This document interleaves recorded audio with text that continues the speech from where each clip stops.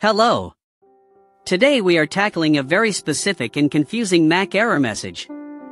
Have you ever tried to reset your Mac and been told, Erase Assistant is not supported on this Mac? It can be frustrating. You just want to wipe your computer, but it won't let you.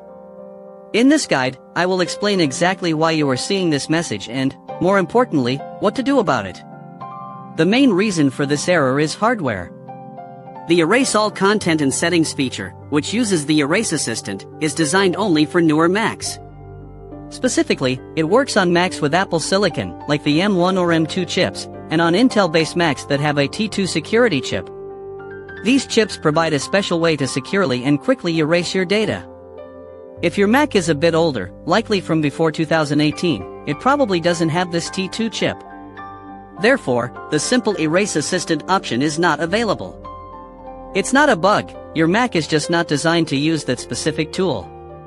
But don't worry, you can still completely erase your Mac. You just need to use the traditional method through macOS recovery. Here's how you do it.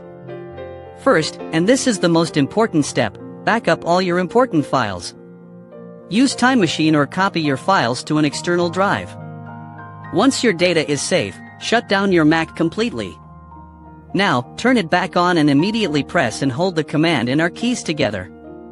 Keep holding them until you see the Apple logo or a Utilities window. This boots you into recovery mode. From the macOS Utilities window, select Disk Utility.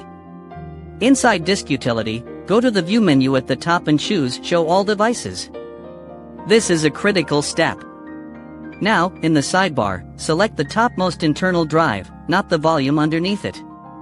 It might be named something like Apple SSD. With the top-level drive selected, click the Erase button. Give it the name Macintosh HD, choose APFS for the format, and let it erase. Once it's finished, you can close Disk Utility. You will return to the main Utilities window. From there, simply choose Reinstall macOS and follow the prompts. This will install a fresh, clean version of the operating system onto your newly wiped drive. Your Mac will be like new. I hope this video has helped demystify this error for you. Thank you so much for watching. If this guide was useful, please hit the like button and consider subscribing to the channel. Your support really helps me continue making helpful tutorials. See you next time.